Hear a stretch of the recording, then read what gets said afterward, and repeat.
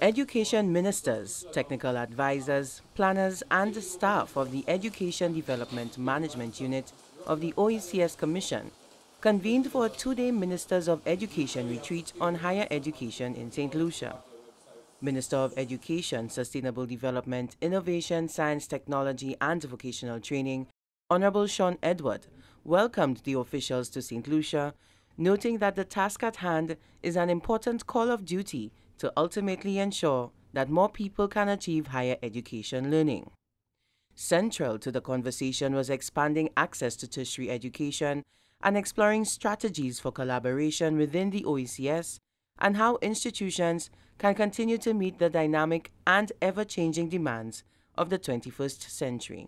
Honorable Curtis King, Minister of Education and National Reconciliation in St. Vincent and the Grenadines, said that the disruption in education due to COVID-19 puts the region in a peculiar space which calls for much reflection, and this retreat will serve as an opportunity to work collectively to chart a way forward to see the transformation of the sector within the region.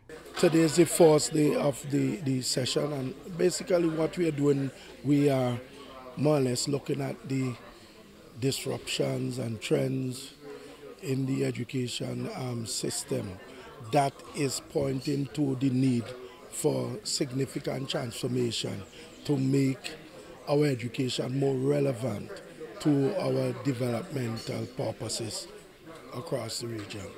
Director General of the Organization of Eastern Caribbean States, Dr. Didicus Jules, says, taking a deep dive into our challenges and sharing best practices within the sector will allow the region to offer world-class tertiary education, one which meets the needs of Caribbean people and the global job market. Out of this interaction over these 2 days, we will end up with a very concrete plan of action that is going to be implemented. And by the way, much of that plan already exists in reality, because the next session after the break is going to be looking at reports from the community colleges on innovations that they are undertaking.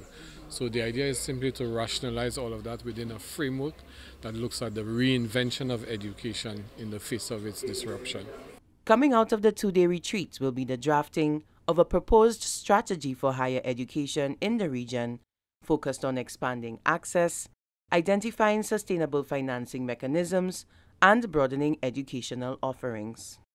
From the Communications Unit of the Ministry of Education, Sustainable Development, Innovation, Science, Technology, and Vocational Training, I am Danielle Dubois reporting.